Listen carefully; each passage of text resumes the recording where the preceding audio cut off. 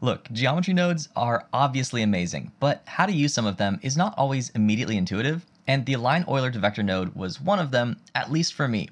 But it's one that we end up needing a lot, so it's really important to know how to use it, and by the end of this video, you will. I'm Jonathan Lampel with cgcookie.com, and this video is an excerpt from my full geometry nodes course all about procedural modeling and animation called Assemble, which you can find on cgcookie.com and the Blender Market. Links to those are in the description below. As the name implies, there are two keys to the Align Euler to Vector puzzle, Eulers and vectors. Euler, which looks like it should be pronounced Euler but comes from a German name, is a method of rotating objects that most 3D apps use because it's pretty easy to work with. Just head over to your object properties to see it in action. Under rotation, we have the X, Y, and Z angles. We can see that we have a bunch of different other orders of our axes for the Euler options. And we don't have time to get into all of the details there, but the order of the axes is really important for animation and rigging, and something that Wayne Dixon has covered extensively in the Fundamentals of Rigging course on cgcookie.com. The short version of it, though, is that you want to put the axis that's the most important and getting the most action in front. So if you're mostly rotating things on the x-axis, that's going to be the main axis of rotation, then just leave it at XYZ Euler. However, if you're mostly going to be rotating something along the z-axis, then you'll want to set this to something like ZYX or ZXY. You'll notice if we flip between these two, then they're going to jump a little bit, and I'll explain that in just a second. But for now, just remember that an Euler is a set of three numbers that determines something's x, y, and z rotation. A vector in Blender, on the other hand, is either a point in space or a direction with a magnitude, and they're kind of interchangeable. For example, we can think of the location of our object here as a set of three numbers, just a point along the x, y, and z axes. Or we can also think of these same three numbers as an arrow pointing from the world origin to that object. And sometimes it'll be more helpful to think of the numbers as the point in space, and sometimes it'll be more helpful to think about them as the arrow. And in this case, let's think about them as the arrow. Now let's look at how this relates to the Align Euler to Vector node. So let's go to our node editor, Shift A, Utilities, and Align Euler to Vector. Here I've made some mesh axes so we can see which direction each axis is pointing really clearly, and let's get that to point in different directions using this node. First, let's add a transform node so we can rotate them. I'll just drag out and type in transform, plug the rotation from the Align Euler to Vector into the rotation, and then plug this into the result. Alright, so now it flips so the x-axis is pointing straight up, because our vector here is 0, 0, 1, which, if we map that out as a point in space, would be 0 along the x-axis, 0 along the y-axis, but then just 1 along the z-axis. And so if we draw a line from the center of the world origin to that point, it's pointing straight up. And the x-axis is the one that it's getting applied to. So this node does whatever rotation is necessary in order to align this axis to this vector. It might be a little more clear if it was called Align Axis to Vector, but either way. Let's go ahead and see how we can use this to point towards an object. So I'll go ahead and set this back to 0, 0, 0 for the location. And then let's add an object to point towards. I'll add an icosphere, mesh primitives, and icosphere. Let's join these two together with a join geometry. Alt-Shift to look at the result, and maybe make this a little bit smaller. And then let's place it somewhere else. So I'll Shift D on this transform here. And then I can go ahead and set the translation. But because I want these same numbers to be what's plugged into the Align Euler to Vector, I'll just use a third input. Shift A, input, and vector. And now I can plug these same values into the vector for the Align Euler to Vector, as well as the translation for the transform node. Now as I move this along the x-axis, the y-axis, and the z-axis, our x-axis, which is the one that's selected on this node, is always going to point towards that object. We can also choose to align the y-axis or the z-axis. Now the pivot is which axis it's going to rotate around in order to get there. If it's set to auto, then it's going to be allowed to rotate along any axis, and so it'll always lock up exactly with wherever this point in space is. However, if I were to set this to, let's say, the x-axis, then it's not going to be allowed to rotate in this direction because it's going to be locked to only rotating around the x-axis like that. So if I move this along the x-axis, it's not going to make any difference, but it will track it along the y-axis and the z-axis. If we want to see this, we could just look at this in side view. Again, the x-axis doesn't make any difference, but then the y-axis will and the z-axis will. If we switch the pivot to y, then we could look at it from front or back view, and it'll track it like so. Again, just ignoring the y-axis. And of course we can't set it to z because it can't point and rotate around the same axis, so then it'll just cancel itself out and we won't get any result. Now you might get into some situations where this node acts a little erratically. That's because we're only aligning one of the axes, and that's not particularly stable. So for example, right now we're telling the x-axis, again, to point towards this object, but the y-axis could be pointing to the right like it is right now, or it could also be pointing to the left, with the z-axis pointing down. Both of those are completely valid results, even though they're totally flipped. So if you find your object or mesh unexpectedly flipping sometimes, you'll either want to set the pivot axis so that it can only rotate around one of the axes and not flip around to the other side, or you'll also want to align one of the other axes to something else. In this case, let's add a second object to align the z-axis to. I'll go ahead and add a cube this time. Shift-A, Mesh Primitives, and Cube. I'll Shift-D and duplicate this transform down. Plug that in as the geometry. Plug that into the join.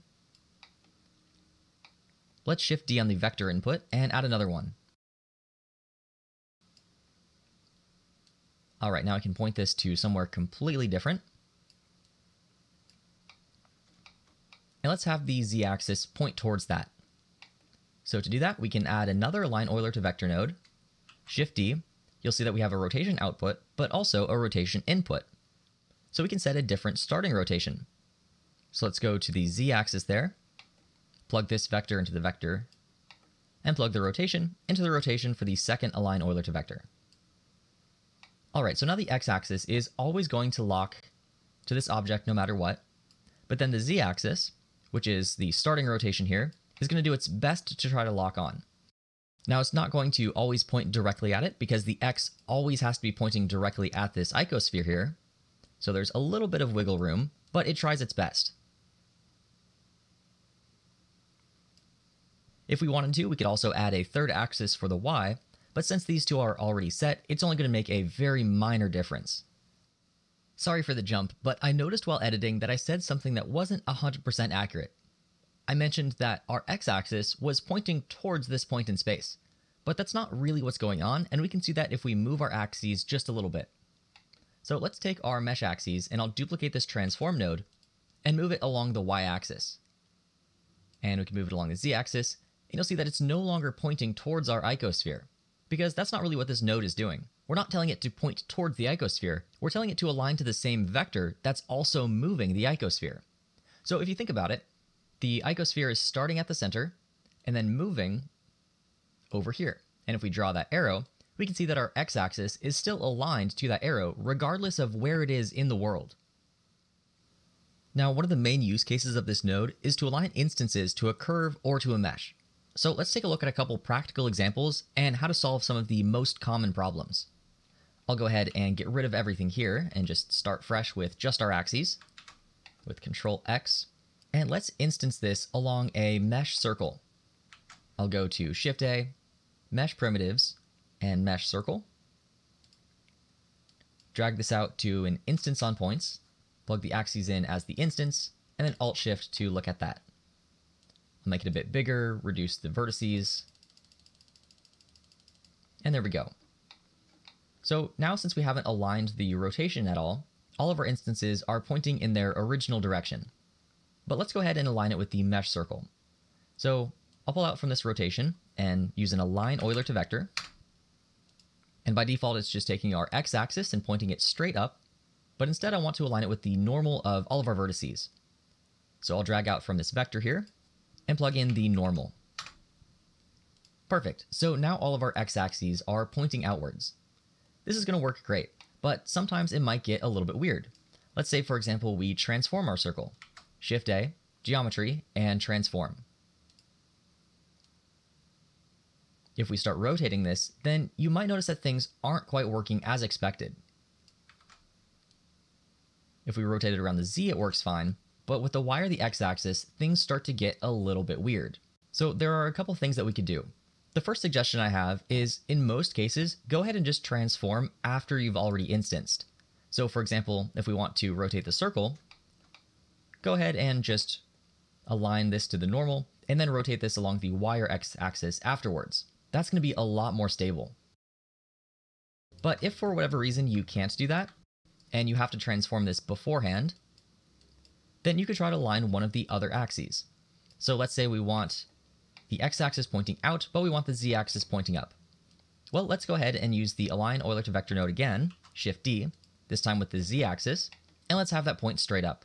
We can just use the default vector of 0, 0, 1, and if we plug the rotation into the rotation, then nothing's going to happen, because this one is always going to be the most important, and the one that's going to override anything behind it. So if we want to force the z-axis up, we have to put this in front of the other one.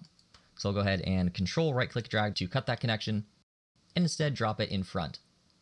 Now the starting rotation is with the x-axis pointing outwards, and the z-axis is going to be locked upwards. So that works, but it is a little bit limiting. What if we wanted the y-axis to always point towards that next point? Or if we wanted to introduce some twist? Well, that's where curves come into handy because they have a little bit more rotational information than meshes. But to explain that, let's look at the two in edit mode before jumping back into geometry nodes. So I'll hide our cube here, and first I'll just add a mesh circle, just like so, tab into edit mode, and then in my overlays, I'll go down to normals, turn on my vertex normals, and drag up the size.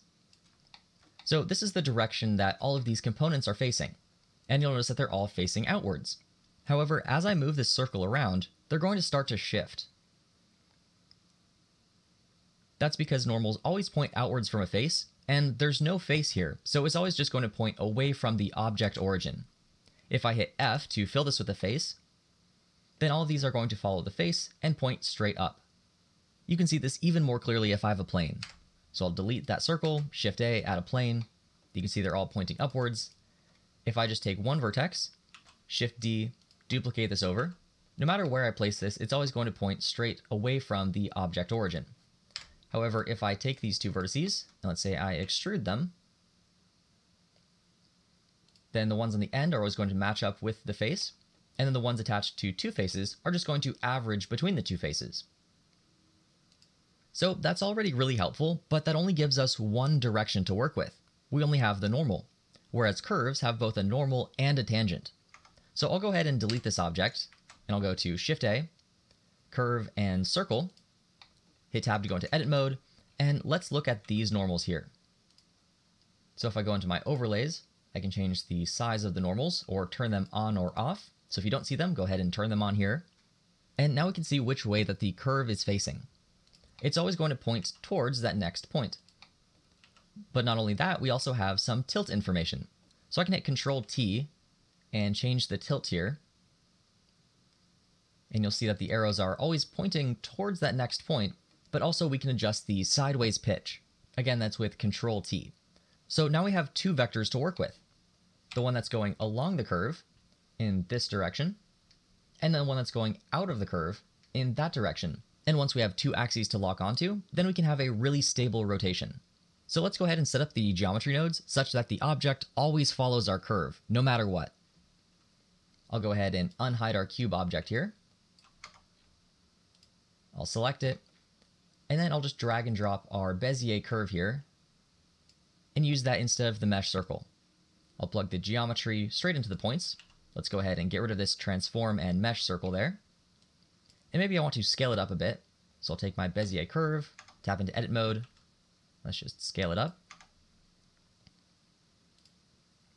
And right now it only has 4 control points. So let's go ahead and we could either subdivide it or resample the curve. I'll resample it. And that's just going to give it more points to work with.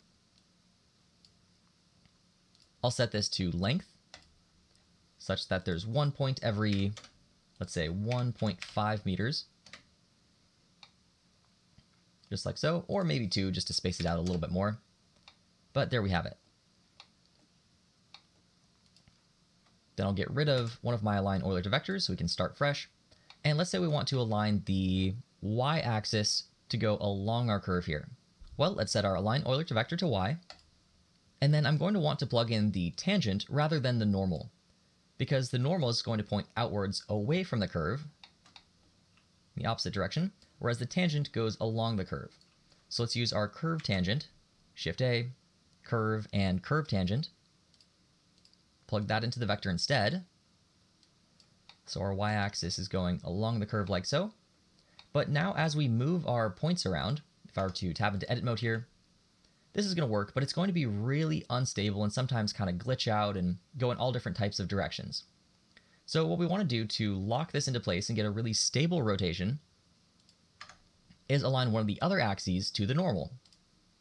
So let's go ahead and select that object, use a second Align Euler to vector, Shift D, duplicate that over, and let's say we want to take the x-axis and point that away.